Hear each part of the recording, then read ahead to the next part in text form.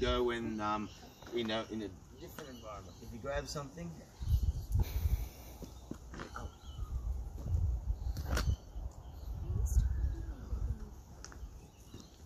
Safety thing. So if your dog grabs something, just then he grabbed it like a little gum nut or whatever, if you get their mouth and open it and then lift it upwards to have a look, gravity, and he's swallowing it, and he swallows it. Now you don't know what he's eating. So if you see him chewing it, you grab his mouth and kind of open it up like so, and have it downwards, and then try to retrieve it.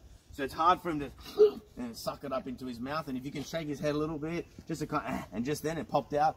That way there, it won't block his intestines and whatever. So it's a little tip for you.